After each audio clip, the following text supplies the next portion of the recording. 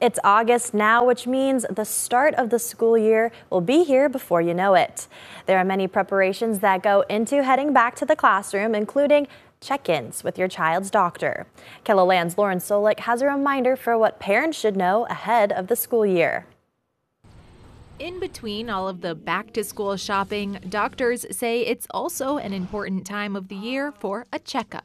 And that ranges from a year old or under, even up to that 17, 18 years old when you're still getting ready for that last year of high school. Dr. Daniel Bodwine says for many age groups, it's just a simple school readiness assessment, but some kids might need some vaccinations. So a lot of them are done in infancy, right, up to about a year old, 15, 18 months. But then once you get closer to 4 or 5 years old, you also are due for those pre-kindergarten vaccines, if you will. And some of those would be like the measles, mumps and rubella, chickenpox vaccines, polio, pertussis, whooping cough, those sort of things.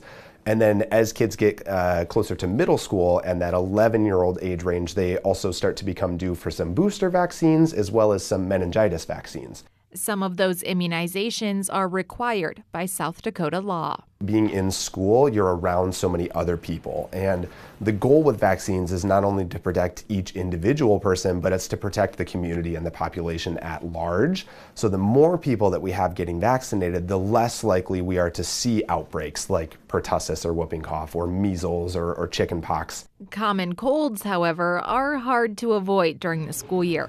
So Dr. Bodwine has these tips. Simple things are getting really good rest, making sure that kids are being active and getting some good exercise. We know that can help with their immune system and their ability to fight off infections. In Sioux Falls, Lauren Solik, KELOLAND News.